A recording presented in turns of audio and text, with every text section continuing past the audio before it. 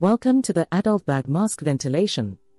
In this video, we will discuss the use of a bag mask to deliver breaths into rescuer CPR. If two providers or rescuers are present and a bag mask device is available, the second rescuer is positioned at the individual's head while the other rescuer performs high-quality chest compressions.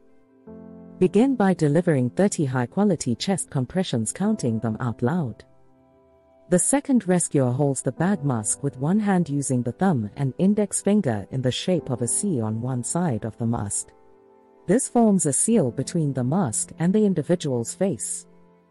Using the other hand, the second rescuer opens the airway by lifting the individual's lower jaw. If possible, keep the mask on the face at all times, only remove if necessary, to reduce gross exhalation exposure to rescuers. Finally, the second rescuer gives 2 breaths for 1 second each.